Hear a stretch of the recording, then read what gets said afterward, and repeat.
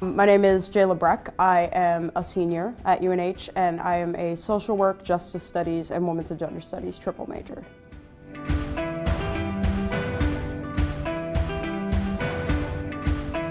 I think the major of social work is very versatile. You can get a job in a lot of areas as a social work major. I think that's really important for students who are coming in to recognize that there are a lot of different things you can do, and there will always be jobs in social work, which is really something that I think a lot of students should really be thinking about, because just as I'm graduating and going into the workforce, I have a lot of job opportunities after that, and that's not something that all majors get, so that really is an opportunity specific to social work.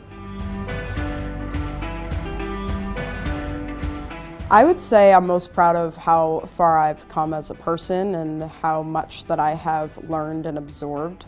I think my biggest source of pride is just in the amount that I've been able to do and the amount of opportunities that I have taken.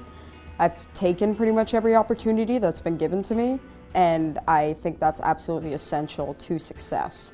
And so I would say that's what I'm most proud of, just really being able to juggle the amount of things that I've had to do.